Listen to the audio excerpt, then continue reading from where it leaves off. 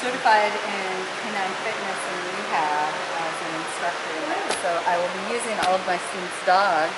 Okay. If you guys want to, when I have projects. So we'll be doing like I'll video and photograph your dog, and then we make up a conditioning plan, and I give you a workout plan. I like that. So like her feet are, herding dogs tend to be out a little bit. Hers are really far out, her front feet.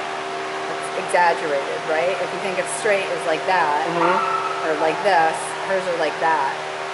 So do that to yourself. Put your legs out like that and turn them out and feel, no, put them closer together and feel that, now make them straight and feel where that changes the stress on your body. Like what if you were putting weight on them, right? Okay. It puts it in the base of your neck. So she probably just needs a lot of core work and some biceps and triceps. And is she roachy on the back? Is her back arch up? No idea what that means. No, Like if I don't you think so. slide your hand on her back, is that flat or does it go up? No, it's flat. It is. Okay, that's good. Okay. Is that an online course or tell is me it about the in-person course? tell me about 24 weeks. Wow. tell me about the blanket and the training for the all the steps you're doing here, because I know about blanket when she Stopped eating. she stopped eating. Yes. So I can't really help her. I can only do the blanket now, so it's all just like I told you about your house, like earning access to freedom in the house. Don't give them freedom right away. They have to earn it and calm down so that they can watch the life. So does she want to be able to look out into the room so she can earn the sheet being off by being quiet? And if she makes noise, then she can get covered. And maybe it's just easier for her to be covered. It's less stressful. She just kind of screams when she's ready to scream right now, but she'll learn.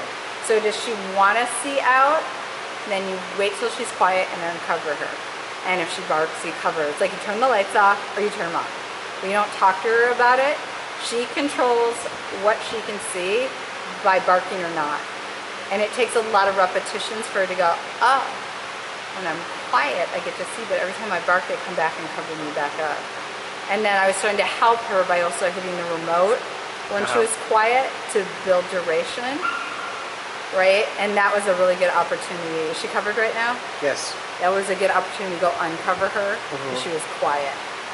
But you don't want to go back and say good girl or anything like that. You just give her information like you can see or you can't see. It's your choice. You make it happen, right?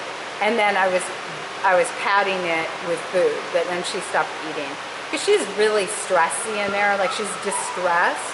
She's not just being like barky. Like she's howling and you know, she sounds stressy, panicky. I don't know why she's in a crate all day and she's fine most of the day, all day. She's fine.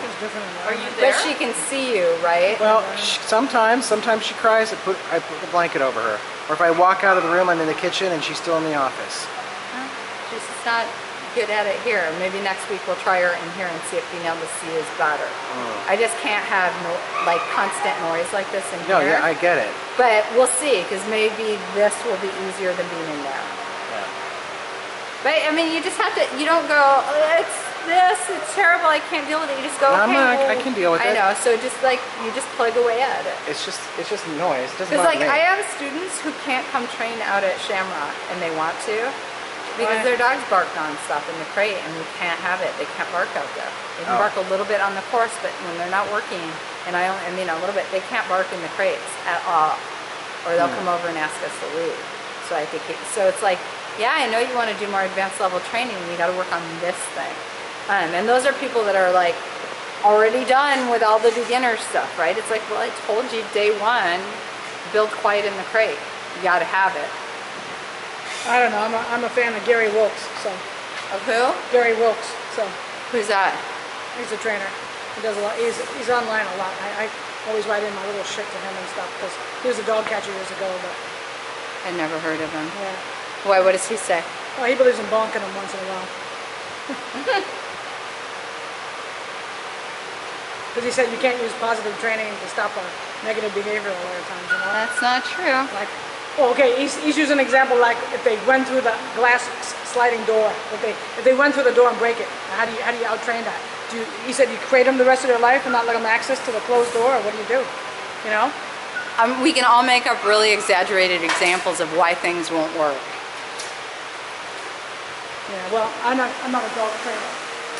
I am, and I've been a dog trainer a long time, and specializing in aggression, and I was the go-to trainer for the Vicious and Dangerous Dog course with ACC.